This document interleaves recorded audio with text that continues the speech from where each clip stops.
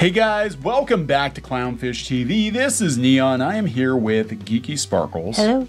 And we're going to talk about the dumpster fire that is CNN.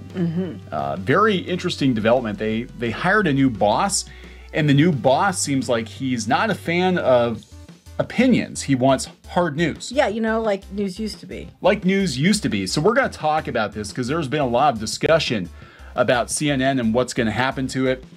Because of the Warner Discovery merger, and it does seem like they're going to pivot their content to actual news. Imagine that. Now, we don't usually talk a lot about politics or hard news on the channel, but this is interesting because it's part of that Warner Discovery merger that's going on that is going to have a massive ripple effect across all of television, all of movies.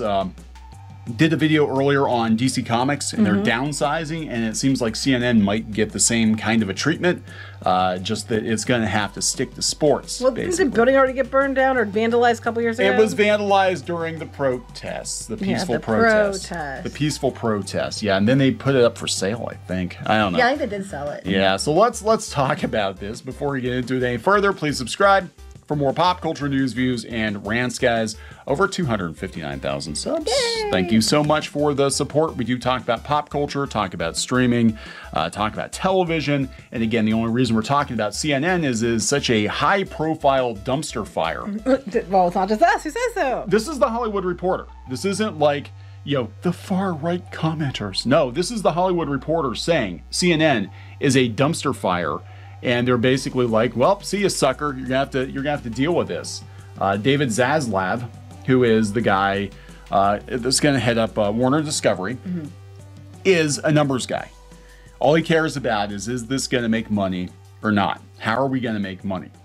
And there's been talk about CNN getting a reset because they got rid of Jeff Zucker. They got rid of him. You know, and they've had a lot of controversy around a lot of people working at CNN, right. You know. It's like these companies want to make money. Yeah, right. What a concept. So there's been talk about this reset, and now they've hired the new boss at CNN, and now this guy came from Colbert. So, I mean, he's not going to, I'm sorry, he's not going to be a right-wing guy or anything. He's definitely going to be politically left, but if you read what he's saying and what others are saying about him, he is only interested in hard news. He's not interested in opinion. He's interested in truth, not opinion. Yeah, because I remember, you know, when we were kids, you'd watch CNN because that's all it was, 24/7. Yes.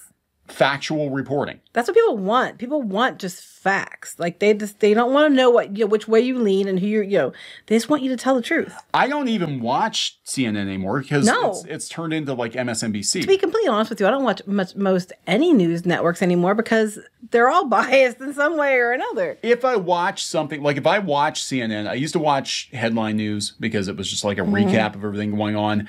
And they kept for the most part, they kept the opinion out of it. And like Newsy or one of these other like, streaming, they're just, it's every half hour. Here's the top news. Here's basically what's going on in the world.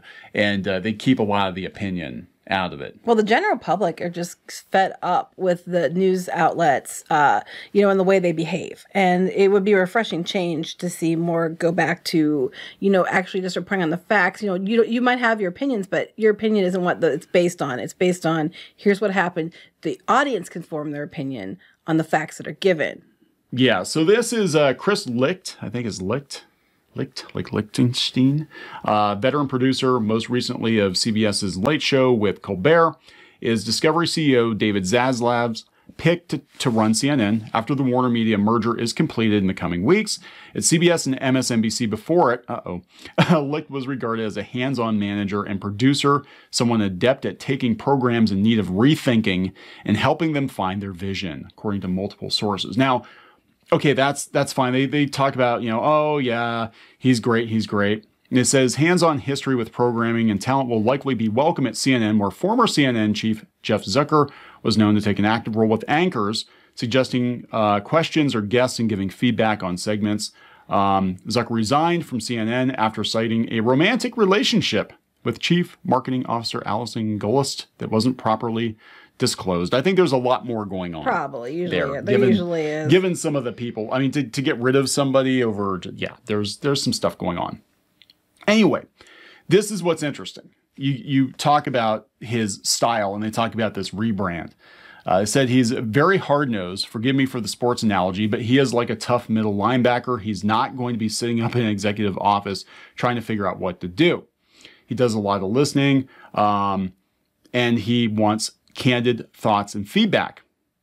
Our viewers demand the trust from us, and I want to learn the truth from you. He added, inside CNN, the hiring of Licht is already generating text chains about what it means for the future of the news outlet, both on air and in streaming. Yeah, they're probably like, oh shit, we're going to lose our jobs. Oh shit.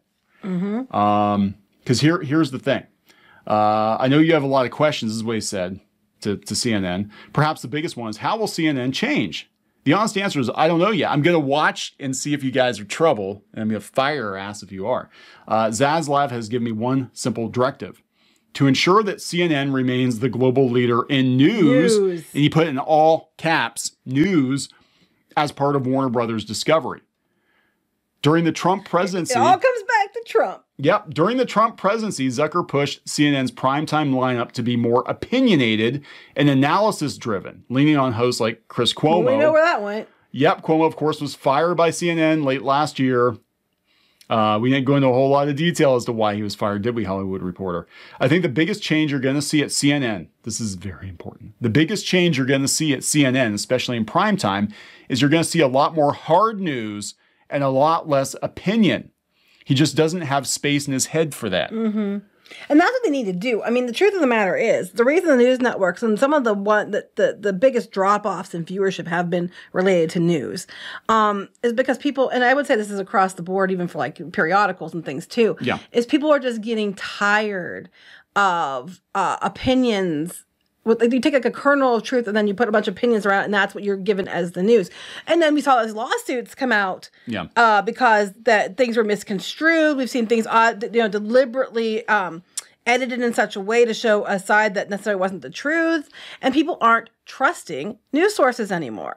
CNN has become one of the least trustworthy news sources out there. They've basically become another MSNBC. It is almost all opinion, and it has happened. I mean, it's the last 4 or 5 years, everything is broken. Like CNN used to be hard news, and then, obviously some of their anchors had bias a particular way. I think that's the way for a lot of these news outlets. I mean across the board. Fox, I would say across the board. I'm not just singling out one side or the other. Yeah, it's like you don't get objective reporting. If they actually could be like, here are the facts, we keep our opinions to ourselves, we present you, the viewer, with facts, and you digest the information and you form your own opinions, like they used to do, then they would be fine because people are hungry for that. But the problem with the media as of late, and across the board, not just these news networks, but the media as of late, is they're using these platforms to try to, sway opinion to what they want it to be. Like they're trying to control the narrative. They even create the narrative sometimes. And that's a problem because, that's not what your job is. And it's a big problem. And people aren't trusting them for these reasons. And how much money are they going to save in lawsuits if they just stick to the damn facts? Yeah, I know, right? I mean, yeah. Yeah, because, there are some people out there that are suing the hell out of the media now. And some of them have legitimately good reason to do so. Right. And, yeah, it's just like, I mean, it's so disgusting to see what has happened to CNN and so many other outlets, too. And even these blogs, we look at these pop culture blogs that have, basically popped up right before the Trump presidency. And then they existed off of Trump outrage. And now for years. Now we're seeing them die, like one by one by one. They keep trying to bring everything back to Trump over and over again. It's like, he's out of office, right? You know that, right? But then the next thing is like, the vaccine mandates and the mask mandates. Well, you know that like even New York is rolling that shit back now, right? Like you're not going to have anything to talk about. I know, yeah. Like nobody cares. Nobody cares about your hot take about the racism and the misogyny and the whatever Marvel movie. Nobody gives a shit. Nobody gives a shit about you either, BuzzFeed. We see you over there with because I got stock and I can see what the hell's happening and it's depressing. Well, if true, I mean, I'm not going to hold my breath. If true that they're going back to this, I mean, as it sounds like it is, that would be a fantastic move. And once again, pointing out that we're moving back to center. It's swinging back to the middle, which is where it needs to go.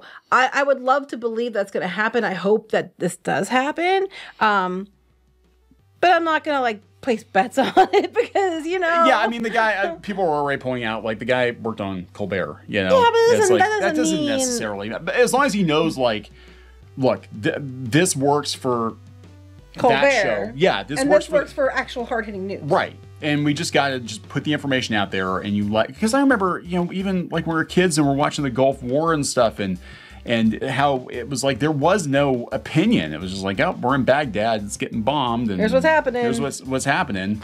Yeah, and you now, can form your own opinion. And now you turn CNN, it's like, oh my God, the missiles are racist. The missiles are misogynistic because they look like penises. And that's not what they're saying on there, but yeah. Most of them are white. They're big Twitter. White dicks. I think you're getting Twitter confused with them. But big white dicks are bombing the world. What are we going to do? It's not that far. That's Twitter. It hasn't gone that far yet. Well, no, CNN. But it's heading that way. Yeah, CNN is turning into the broadcast version of Twitter. You know, like MSNBC. Like MSNBC, everybody expected it to be bad shit because that was kind of what, you know, out of the gate they were like, yeah, we're mostly opinions. Well, it should be called PNN, Pseudo News Network. Pseudo News Network. So we'll see what happens. But again, you know, like you're saying, the pendulum swing. We've been talking to that for the last, God, at least 6 or 8 months now. And slowly but surely, things are starting to swing back to center. And, you know, what's going to be really interesting, though, is if in 5 to 10 years, everybody is like, yeah, hey, yeah, we were always kind of against all the craziness that was going on. We don't understand what happened. Yeah, I was never part of cancel culture. I don't know what you're talking about. I don't know what you're talking about. All right. We wrap it up, please. We're wrapping it up. All right. So please subscribe for more pop culture news, views, and rants, guys. We'll talk later. Bye.